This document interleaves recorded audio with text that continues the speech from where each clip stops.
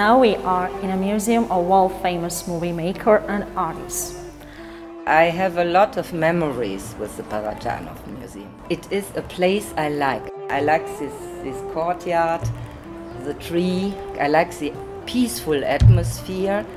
I like the architecture. Ռեժիսոր Սերգեյ Փարաջանովը համաշխարհային կինոարվեստի բացառիկ ներկայացուցիչ է։ Թանգարանը գտնվում է Երևանի Ձորագյուղ ազգագրական թաղամասում։ I think he was a strong character who also survived prison and they couldn't break him.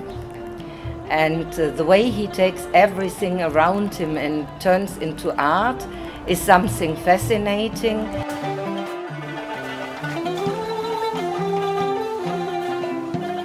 Փարաջանովը 15 տարի զրկվել է կինոարվեստից, սովետական իշխանությունների կամքով, կյանքի մի քանի տարին անցկացրել խիստ ռեժիմի ճամբարներում եւ բանտերում։ Մենախցում չունենալով թուղթ եւ մատիտ, Փարաջանովը կաթի շշի ալյումինե կափարիչների վրա եղունգով փորագրել է ռելիեֆներ, անվանելով թալերներ, հին եվրոպական դրամ։ It is so funny if you come back.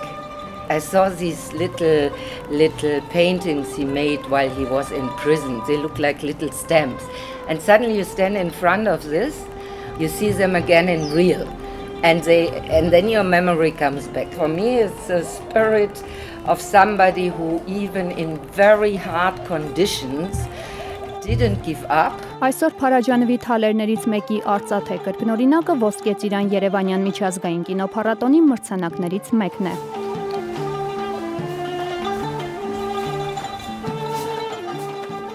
For me, certain things are also going back, seeing places I liked and I have never forgotten while I was away, and now I come back and see whether the atmosphere is still the same. Because for me they are like parts of a puzzle that builds together my image of Armenia, and that I find fascinating.